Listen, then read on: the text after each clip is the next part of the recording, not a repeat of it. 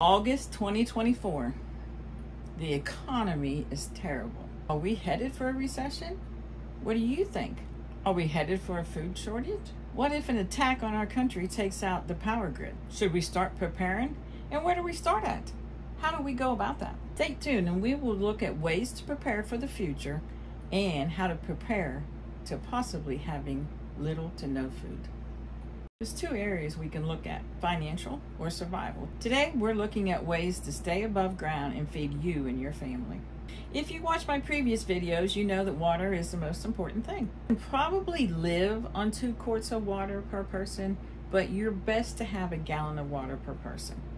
In the event that there is no or limited food, you're gonna need that gallon of water. We can go, there's a debate on how many days we can go without eating, but it averages, because everybody's different, it averages between 8 days and 21 days. But water, you can only go 3 days. 3 days without water and you're below ground, okay?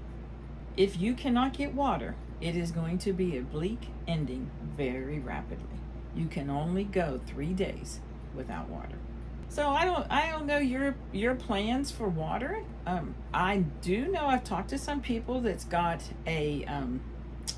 I don't know what you call it, a belly, and they put it in their tub so they can fill it up with water, and then they would have that. I mean, I don't know how many gallons that is, but it has to be a lot. I had a gentleman telling me about that. The thing that confuses me about that, do you fill it up now? And if you fill it up now, is that water going to stay fresh? So these are things we have to look at, is if we can keep our water fresh, because you can't wait until it happens, because you won't be able to get the water. We all need to take measures to make sure that we have food, and it's easier than you think. So some real easy things to stockpile is peanut butter. Peanut butter is high in protein, and a lot of times it's buy one get one free if you have Winn-Dixie's where you're at. It goes on sale often. Peanut butter is a great option. And then you can go into other things like canned meats like tuna fish, canned chicken, and Spam. And all of those seem to have a very long shelf life. So you could literally just get you a little tub that maybe fits under your bed, okay, that slides right under your bed, out of your way, and fill it with these things.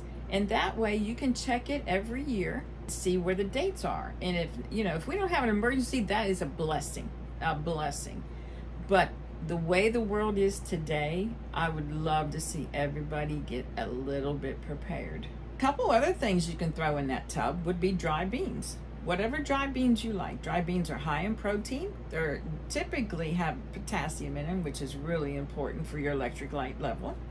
So we always have navy beans and pintos. Those are our 2 beans. But throw some beans in there, some 1-pound bags of beans. It would be ever how big your family is. I will tell you, in my house, we have 25-pound bag of navy beans and we have 25 pounds of pinto beans. So, but it's the 2 of us. And it would last us, and I'm going to share. I mean, if the world goes down the drain, I'm not going to hoard my food. I'm not going to do it. I mean, we are put here to help each other, okay? So keep that in mind. If you have neighbors that you think might need help, be kind and have enough in there that you can share. When it comes to starving, you don't want to see anybody starve to death. And if it ever comes to that point, we would not eat like we do today. I mean, look how many times we eat, and we just overeat. We just keep eating and eating and eating. And then we're like, oh, we're so stuffed, and then we lay down on the couch and watch a movie. That is not how that would be. That is certainly not how that would happen. And then if you're very limited on what you can stockpile, think about putting some pasta in there. Think about putting a container of oil. Now, we use grapeseed oil in our house, and it seems to have a longer shelf life before it goes rancid. So that is one thing that I would put in my bin. Canned vegetables, I would probably put cans of corn in there. Green beans, peas, anything like that. You're looking for really a good nutritional value, and that's what you want to look at. You want to look at having things in that tub that have great nutritional value. You may only be able to eat 1/4 of a cup of what's in there. a day to ration yourself out. So you want to make sure that it has the best nourishment that you can store without refrigeration. You can also put evaporated milk in there. That would be a very good thing to have. Salt would be an excellent thing to have. In one of my previous videos, I talk about the 3 top things that you should always have in your house in the event of any type of emergency. So I will link that at the end of this video. It's definitely worth watching. And you could do cans of spaghetti sauce and pasta. I mean, one of those tubs that go under your bed, the ones that are only about that tall, and they're probably about that long, you can put a lot of things in there. And if you have room, put 2 or 3 of them in there. I mean, if nothing else, when you're short on money, you can go to your stockpile and then replenish it when you have more money. So it's a win-win, okay? So let's talk about the power grid going out. You know, that's one of probably my significant worries that I have, is I think it would be very easy for our power grid to go down. I think that probably our enemies know a lot about making that happen. And so we have to think about that. So what does that really mean? Have you ever seen the whole world with no lights at all? I mean, try to imagine that. There would be no light whatsoever. Have you ever had a thunderstorm and your electric went out in your house and you tried to get up and find a flashlight? It's difficult when there's no light whatsoever. So if you just think about that aspect when the power grid goes down, then there's a few things you have to know. You have to have some flashlights. You have to have batteries, candles. I have talked to a couple people that have kerosene lamps, and they keep a couple gallons of kerosene. So, and you wouldn't be able to burn it a long time or you're going to run out. But unless you're going to go to bed with the sun and up with the sun, and you have no emergencies through the night, you know, nothing with your animals, nothing happens, then you wouldn't need any candles or kerosene lamps. But that's not realistic. So you need to have something like that. And then let's just think about water. If the electric goes out, the electric is what pumps your water to you in your house when you turn the faucet on. So there's a big pump somewhere. Don't really know where it's at, but I know electric runs it, okay? So that's the first thing. You're not gonna be able to turn on your faucet and get water. The second thing is, if you have well water, there's a pump inside that well. It is not gonna turn on, it is not gonna pump your water. And I did a video on putting a hand pump on your well. So that may be something else that you want to look into, okay? And I'll link that video at the end as well.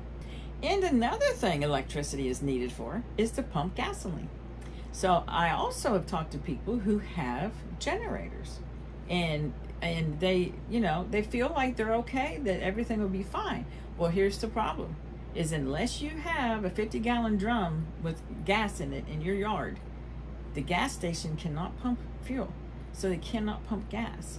So when you really sit and you really think about today in the world, what could possibly happen and how prepared you are, I think it is worthy of a second look. I really think it should be you should sit down as a family and discuss it in the event of these emergencies. Many things have happened lately, and we all know they have. You know, AT&T went down, and there's been several things that happened. I'm not a conspiracy person. I'm just not. But I'm also not a naive person. So I just thought we'd sit and we'd have a chat about it. I would like to know if you have thought of anything different than what I've said in the video, because I think we all should share and help each other get prepared. And the biggest thing I told you at the beginning is we would have no internet. How in the world do you live with no internet, right? So, and that's one thing to think about. You know, we're so dependent on the internet now. If we want to know something, boom, boom, boom, boom, on the internet. If we want to know who has a certain thing, on the internet. If we want to know how to do something, on the internet. So that is something serious to think about, that there's no internet.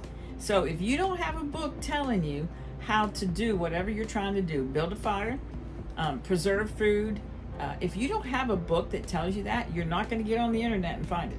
Okay, so that would be devastating to a whole lot of people, including me.